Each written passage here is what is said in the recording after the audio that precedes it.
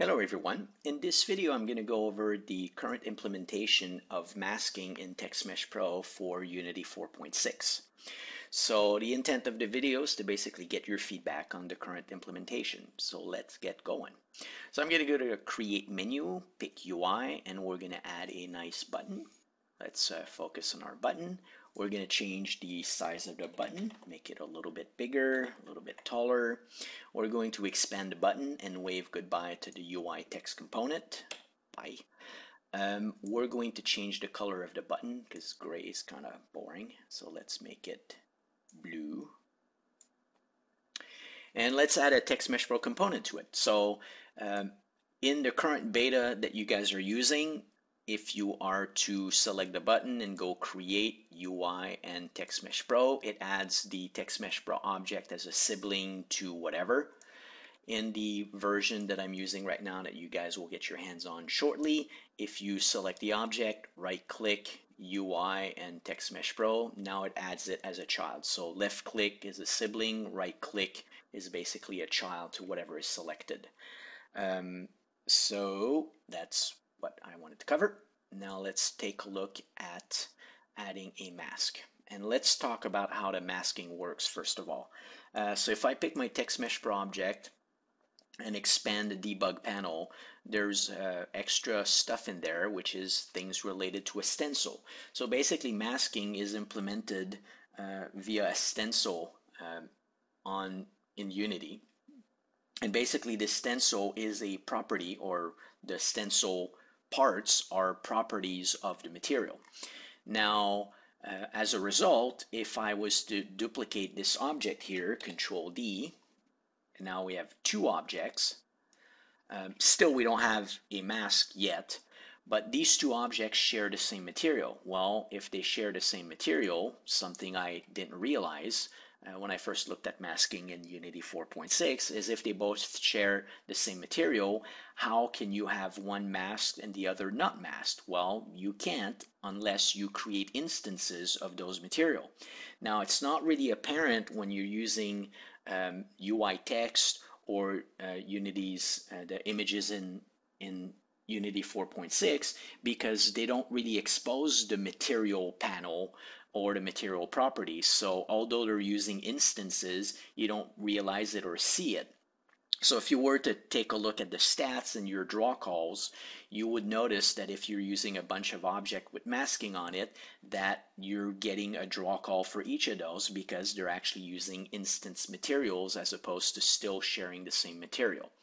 So let's delete one object and let's add our masking component so we can take a look at masking itself.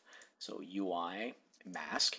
Now we've added the mask. If I go back and select the TextMesh Pro object and move it around, we can see that we are effectively being masked. Let's duplicate this. Again, now we have two masks. Let's move the mask of this guy here. Let's take the other guy and move the mask on the left. And let's go back to our top guy and disable the masking. So as you can see, we have two text objects and they are individually being controlled in terms of the masking. Now, how is that reflected in the editor panel? Well, you can see that this guy masking is enabled. So it says it's using the Aerial SDF material masking. So it's actually using an instance of the original material. Whereas this other guy, which is, I guess I'll change the order since it's up there. So this guy up here is actually still using the normal material.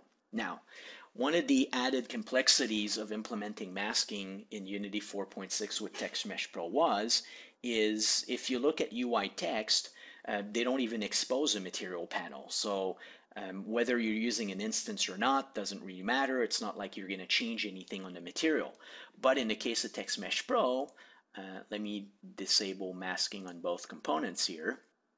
In the case of TextMesh Pro, we have all these shiny sliders to play with, you know, from softness, dilation, the thickness, the underlay for the shadow, and so on and so forth. So clearly I want, you know, these buttons to do something. So in this case, masking is disabled, and the way it works normally in TextMesh Pro is both these objects are sharing the same material, and therefore if I was to change dilation, both objects would be affected by it. So let's go to point 2, and if I was to add an outline, we would see that, both objects are affected by it. But let's think about this. What if I enable masking on this guy up here? Now suddenly they won't be sharing the same material, and changes made to one object would not be reflected on the other object because, hey, it's not the same material anymore. And if we look at it, this guy is still using the SDF material, but this guy here is using an instance material.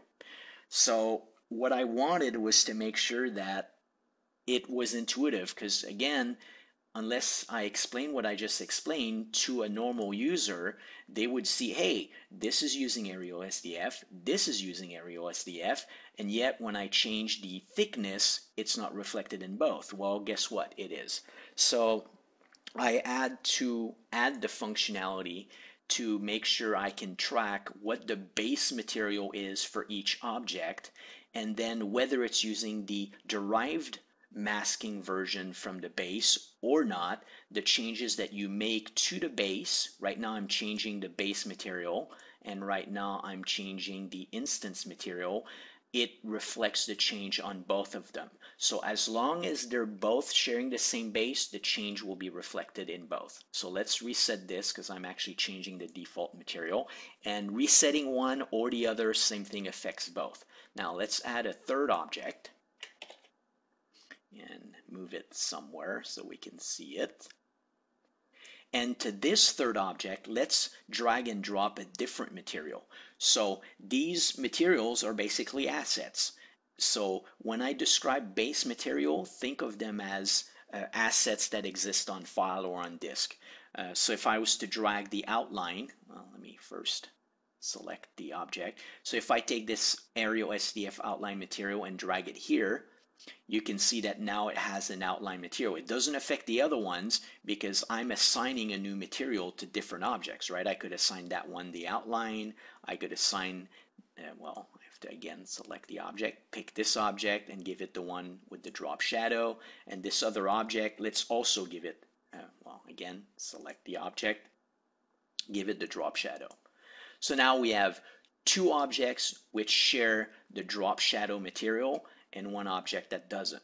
So same thing, masking is enabled, masking is disabled. So we pick the top object just for fun, and let's disable the shadow. As you can see, the change is reflected in both. Now, changing the bottom material, since these guys don't share the same base, will have no effect on the other object. It only affects that one. So basically, that's most of it for masking. It's all working now. I just need to do a lot more testing to make sure it's all solid. I'm pretty confident I should be able to get something out tomorrow. I do have other tweaks I need to make based on other changes I have made, not related to masking, but I still need to polish some of that. But it actually went much better today than I expected in terms of getting this behavior working. Let me show one more example.